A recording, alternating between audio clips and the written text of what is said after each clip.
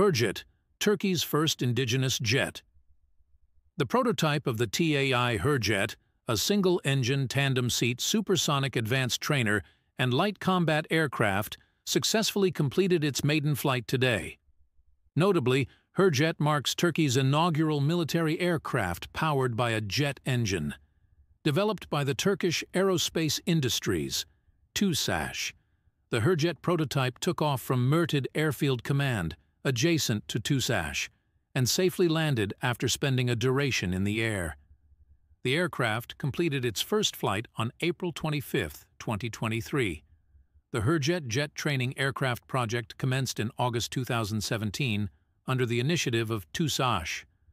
The first component, completed on June 10, 2022, was ceremoniously moved to the final assembly line. After completing assembly activities, ground tests, including landing gear, cabling, canopy mechanism, and electrical tests, began.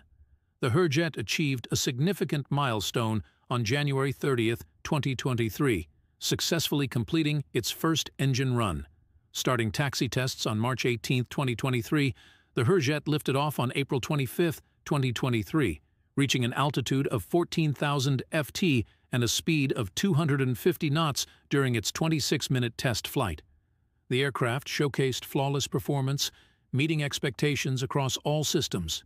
During its maiden flight, the Hürjet was accompanied by an F-16 Fighting Falcon, adding to the historic significance of the moment.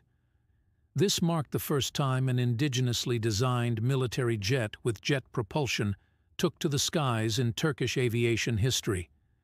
Anticipated to join the Turkish Air Force inventory from 2025 onwards, the Hürjet received its first order for 4+12 units from the Presidency of Defense Industries in recent weeks.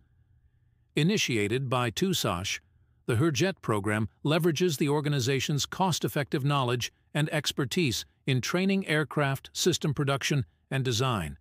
The primary goal is to design, produce, qualify, and certify a new generation jet training aircraft to replace the T-38 aircraft and the F-5 aircraft used in aerobatic displays.